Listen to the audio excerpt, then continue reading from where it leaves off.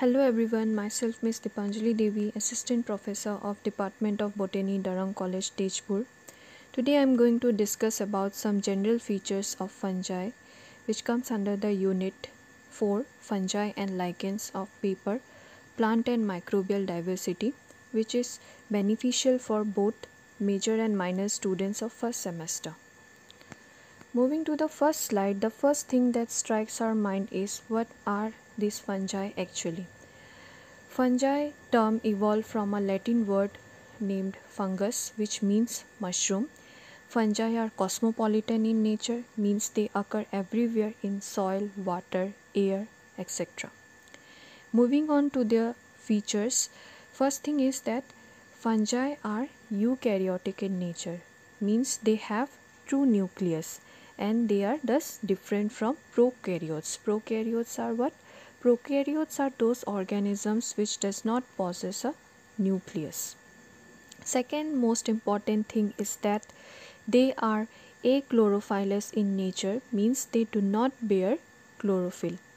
And those organisms which does not have their chlorophyll can't prepare their own food. Thus the third characteristic is that they are heterotrophs. In heterotrophs also fungi are characterized or grouped under saprophytic, parasitic, symbiotic and hyperparasitic. What is saprophytic?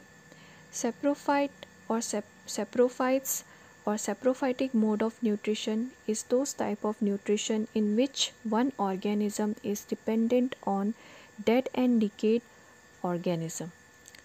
Parasitic means those organisms or those fungi which are dependent on living host for their nutrition. Symbiotic means fungi in association with another organism. For example, in case of lichen, which is an association between algae and fungi, and second is the mycorrhiza, which is an association between fungi and the roots of the higher plant. And fourth one is hyperparasitic. Hyperparasitic means we already know fungi, some of the fungi are parasitic in nature, and those fungi, if parasitized by another fungi or other organism, then that is known as hyperparasitic. Fourth characteristic is that they have spores, which we can see in their vegetative structure. There is a presence of conidium, aplanospores, etc.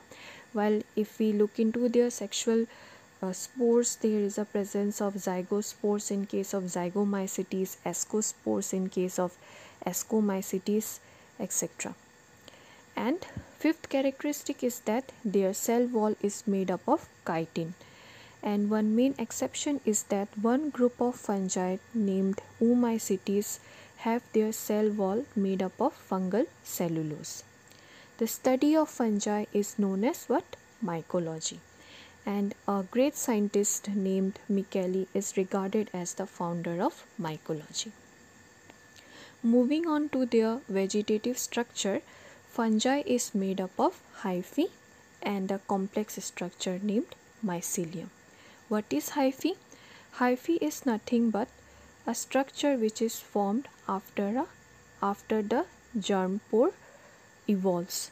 So what is germ pore? If a fungal spore germinate, they will form a structure called germ pore, and if the conditions are favorable, then this germ pore will evolve and form hyphae. Hyphae is thus responsible for absorbing nutrients. So basically fungi have absorptive mode of absorbing nutrients. Hyphae are of two types, septate hyphae and aseptate hyphae. And what is mycelium? Mycelium is nothing but the interwoven of many hyphae. This will be clear in our next picture.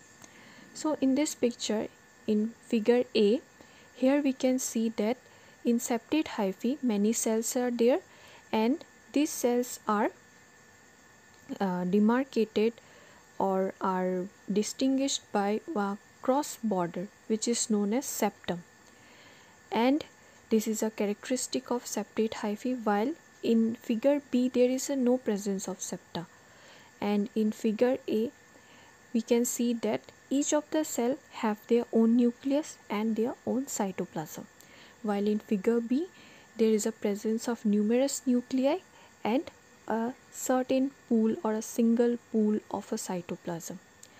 So this septate hyphae is a characteristic of higher groups of fungi, while aseptate hyphae is a characteristic of lower groups of fungi. For example, in Phycomycetes, and aseptate hyphae is a characteristic in Zygomycetes, Ascomycetes, Deuteromycetes, etc. And if we look into the third picture, there is a formation of Hostoria like structure. Hostoria is nothing but a peg-like structure, a peg-like appendages which is responsible for absorbing nutrients from the host plant. What they do is they just adheres into the surface of the host plant or host organism and obtain nutrients from it. In this slide here we can see that in the right side there are two figures. First one is nothing but the mushroom, which is basically a fungi, and this is made up of both hyphae and a interwoven of hyphae called mycelium. While in second picture we can see that these are leaf litters and there is a formation of white mesh like structure. This mesh like structure is nothing but fungal hyphae or mycelium. Now the last thing is that how is it different from algae? The word algae means seaweed and the word fungi means sponge. Algae are grouped in the kingdom Plantae by the great scientist Whitaker in his 5-system classification, and a group of algae called blue-green algae or BGA is grouped under Protista, while fungi is grouped under kingdom Fungi only. Algae are autotrophic in nature while fungi are heterotrophic in nature. Algae, as they are autotrophic, so they do not need to be dependent on others, thus they are not parasitic or saprophytic, while in case of fungi they are parasitic or sometimes symbiotic or saprophytic. So in the last slide we can clearly see that there are two figures, figure A and B, and figure A is completely green, that means it has chlorophyll, while figure B it is, although it is colorful but it does not have their own chlorophyll. So one which has their own chlorophyll are autotrophs, and algae are commonly found in the wet conditions such as in aquatic condition, while fungi can also be found in the wet condition but they can't prepare their own food, and they are in this figure they are grown in the leaf litter.